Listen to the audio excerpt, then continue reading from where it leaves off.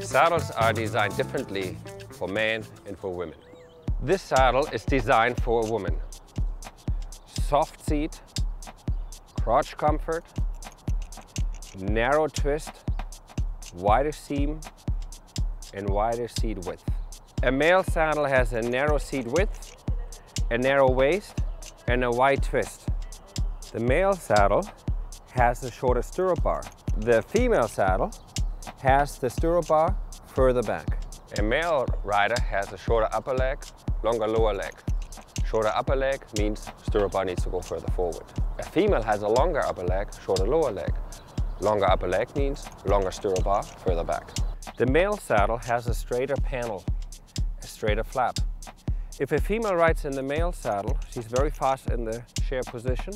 Her leg goes over the straight flap and her leg will shoot in front so that the shoulder, hips and heel alignment is very hard for the rider to get. If I put a big thigh roll in and I force that knee back, the rider will get pushed forward. An extreme hollow back will create and the lumbar, the disc, will be under severe stress, and that is written up in medical books of long-term damage to rider. On the female saddles, the panels, the flap, it's angled a little bit more forward to accommodate the longer upper leg on the female. We see the same amount of leather in front of the leg than in back of the leg. Very upright shoulders, hips and heels. This is what we're looking forward in a nice fitting saddle. The male pelvis axis is right in the middle. Easy for a male to balance himself on his seat bones. You see how his seat bones sit inside the seam. The front arch and the pubic symphysis is free. You also notice how his hip socket is open and how his leg can easily fall back. If a male rides in a female saddle, he feels that the saddle is a little bit wide. He can still sit level, does his pelvis tilt, is able to ride in the saddle, just feels a little wide for his seat bones. If a female sits on the male saddle, first thing what will impact is the pubic symphysis right here. We noticed how we hit first the seam, that's where the underwear line is, and then our seat bones hang right over the edge where no seat is.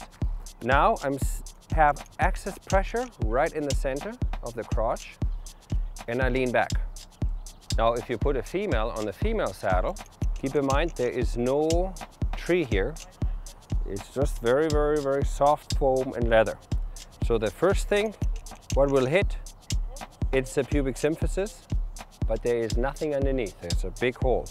You see how she sits straight? You see now how there is no contact on the seam on the front seat bone and how she has support on the seat bone, and right underneath the hip socket, the leg can fall nicely down and back, and the rider is completely balanced.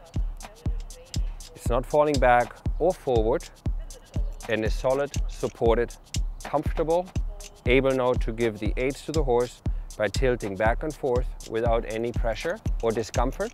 Riding shouldn't hurt. Ride pain-free for you, for your horse.